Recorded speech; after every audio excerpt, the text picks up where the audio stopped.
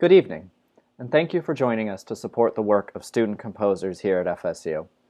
My name is Andrew Creighton, and the work that you are about to hear is a piece that I have written for piano trio titled Fight for Your Lives. In short, it is part of a series of pieces that I'm writing that are exploring how video game music can inform and influence concert music. And, as you might imagine from the title, this particular piece is inspired by battle music, or the music that plays when a character is engaged in some sort of combat.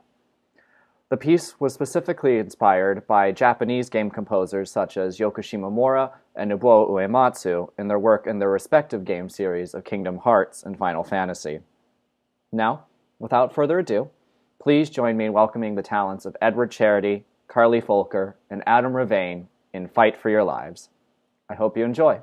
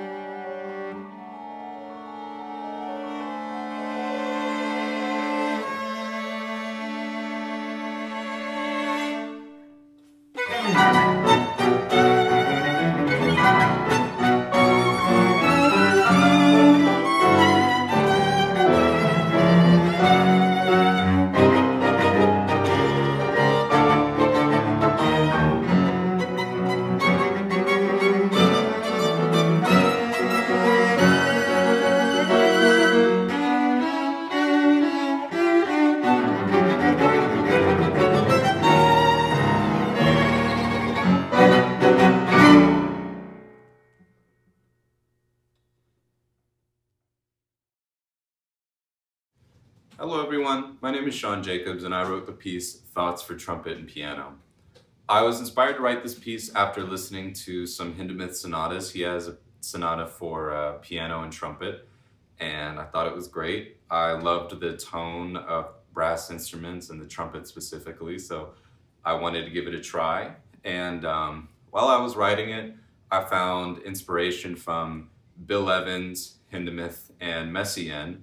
And not one of them in particular, but all three of them. So that's kind of why I did the title Thoughts for Trumpet and Piano, because it's kind of exploring different themes through those two instruments. So that is my piece. It's performed by Matt Strickland and Hanee Park. Thank you so much to them for a wonderful performance. And thank you to SCI for recording it.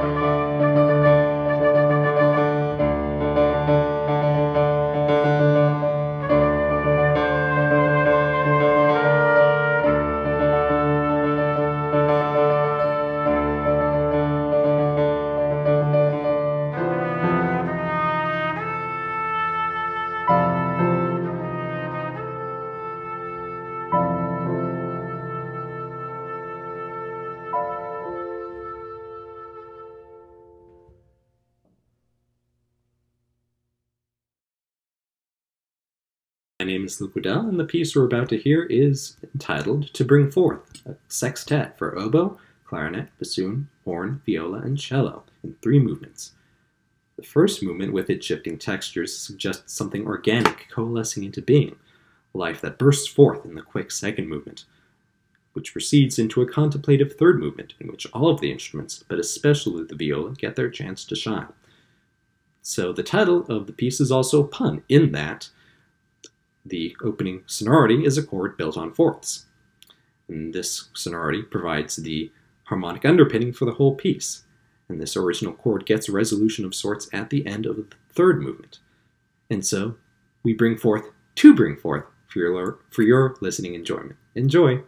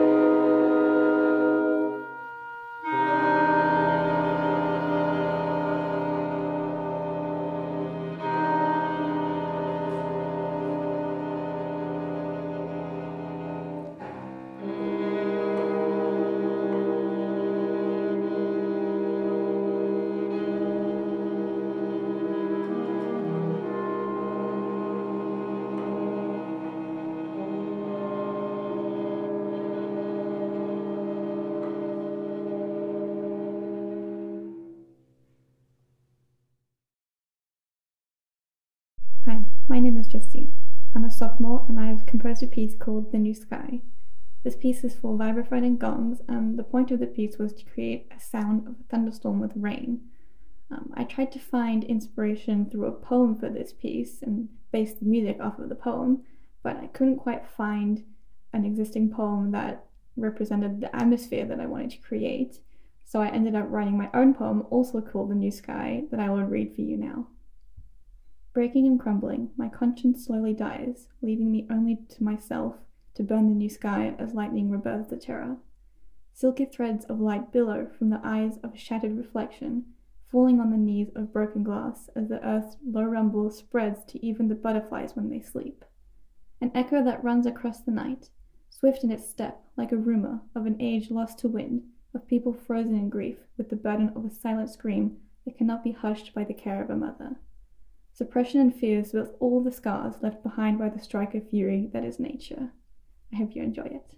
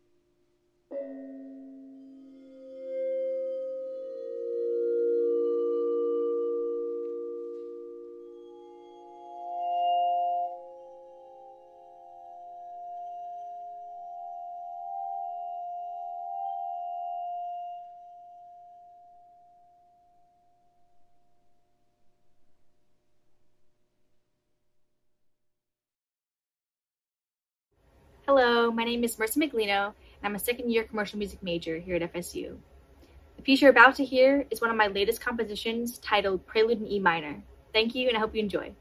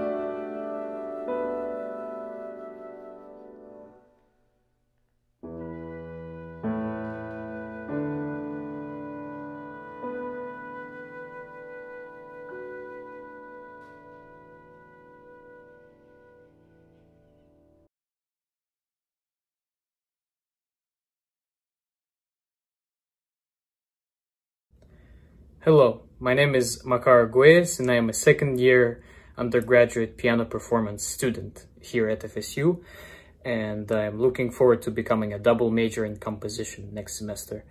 The piece that you're about to hear is my very first piano trio for traditional and piano, violin, and cello. It's in a romantic style. So the third movement at the time of this recording wasn't yet finished.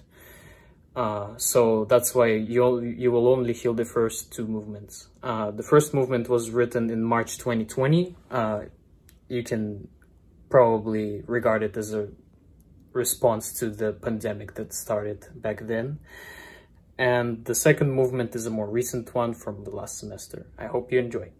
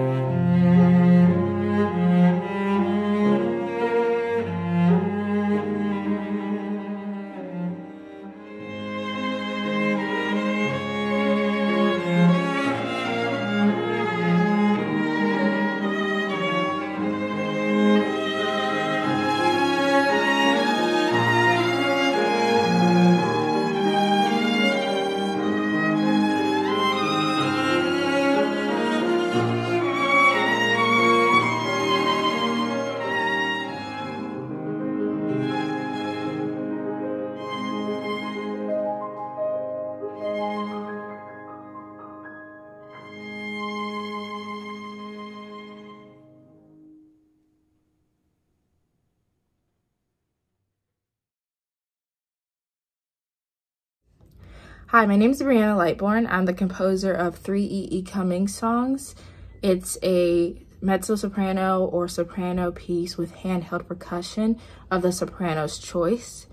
It's 3 movements based on text by E.E. Cummings. It's a bit of a performative and dramatic piece.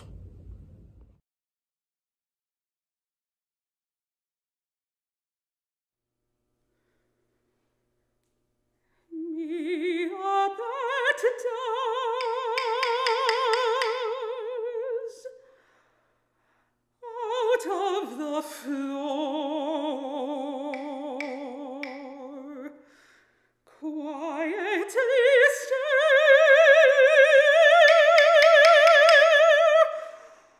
a poisoned mouse, still alive,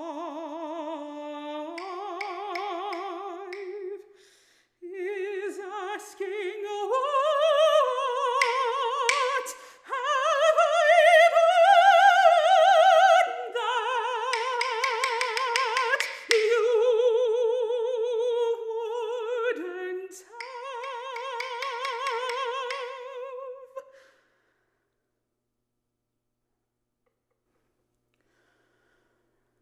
I will wait out till my thighs are steeped in burning flowers. I will take the sun in my mouth and leap into the ripe air, alive with closed eyes to dash against darkness.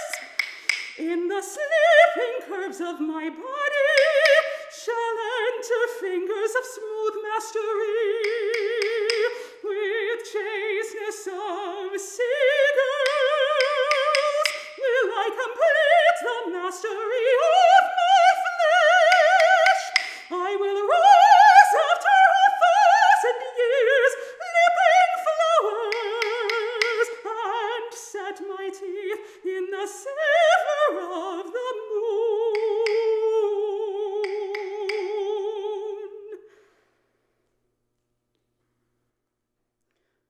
Into the strenuous briefness,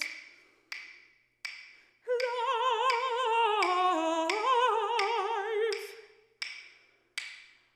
and organs and April, and darkness, friends,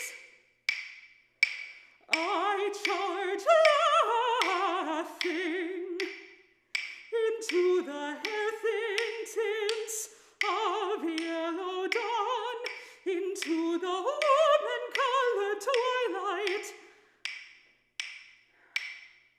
I smilingly glide, into the big vermilion departure.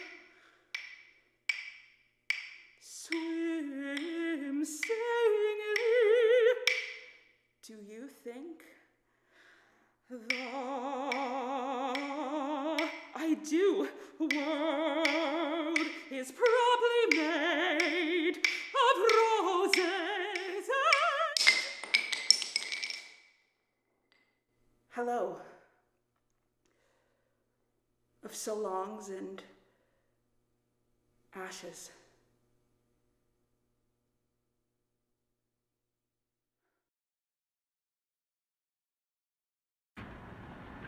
The string quartet you are about to hear, Two Sentiments, explores 2 passions which I believe many of us have experienced during these difficult times. The first movement, you will hear a sorrowful, expressive melody, which prolongs a melancholy feeling until a grand release into the second movement, which is the opposite, a rhythmic image of joy and vitality.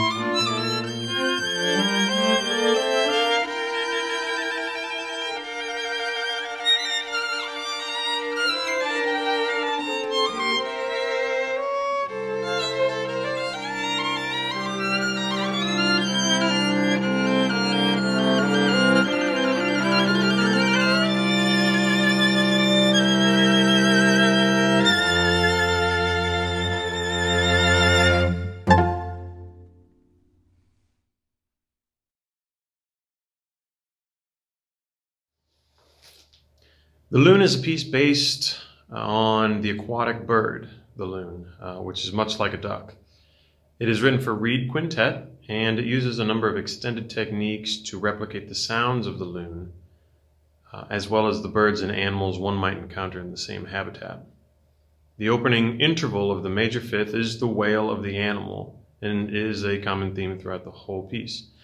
The imitation glissandos are examples of the wail when the mother is separated from the chick, and the trills and double trills are the calls indicating danger. The singing at the end of the piece is meant to show the calmness of the ducks when the family returns home for the evening.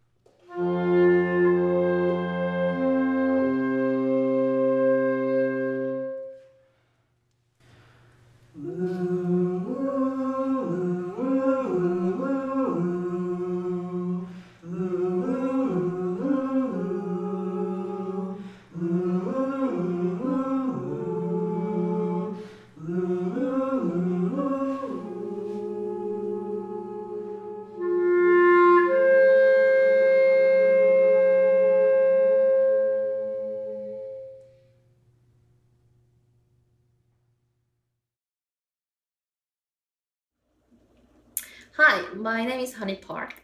Summer 2020 is composed in the fall last year, and I had a good opportunity to work and had a recording session with a noted ensemble unheard of. This time, I luckily have fantastic performers to perform this piece. Ravain, Cody Fulcher, Edward Charity, and Hunter Robertson. Thank you again.